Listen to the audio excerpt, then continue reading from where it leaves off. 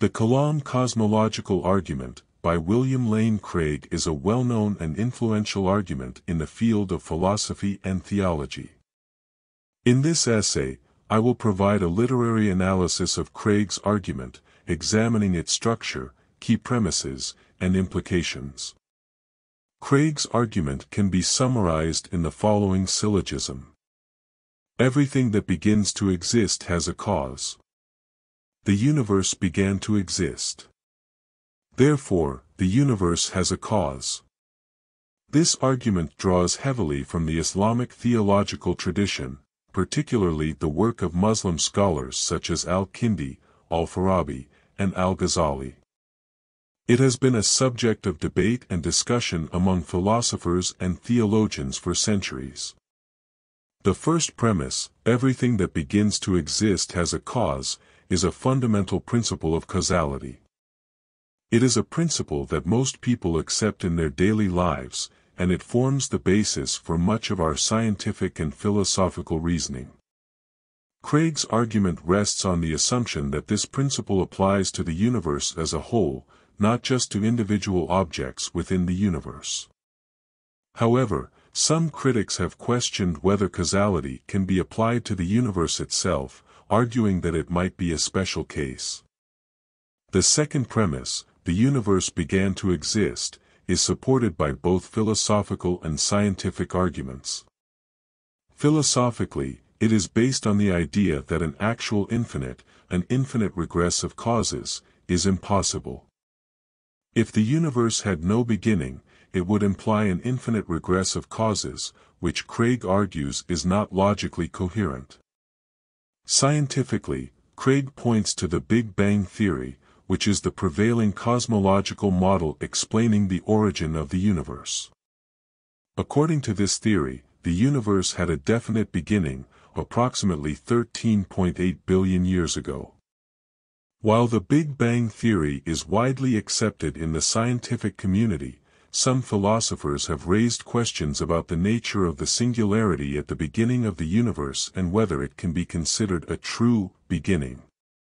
The conclusion of Craig's argument is that the universe has a cause, which he identifies as God. This is where the argument intersects with theistic beliefs.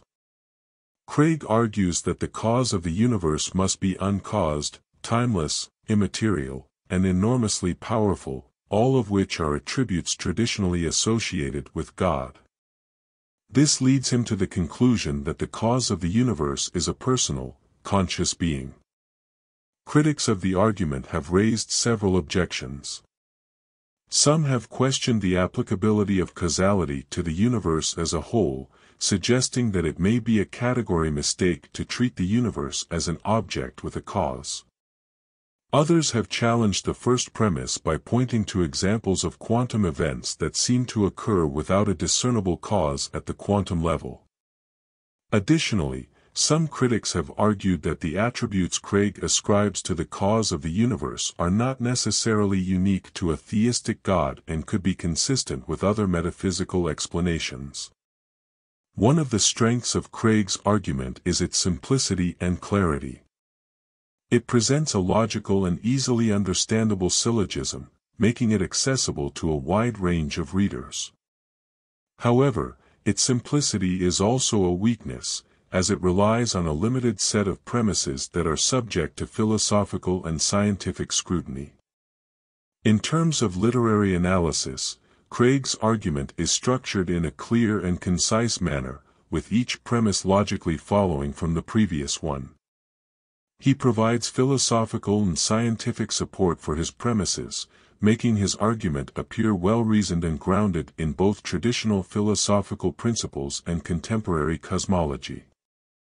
In conclusion, William Lane Craig's The Kalām Cosmological Argument is a widely discussed and debated argument that seeks to demonstrate the existence of a theistic God based on the origin of the universe. It is a straightforward argument with a clear structure, but it also faces challenges and objections from critics who question its premises and implications. As a literary analysis, it can be appreciated for its accessibility and the way it engages with both philosophical and scientific ideas. Whether one finds the argument persuasive or not, it remains a significant contribution to the ongoing dialogue between philosophy, science, and theology.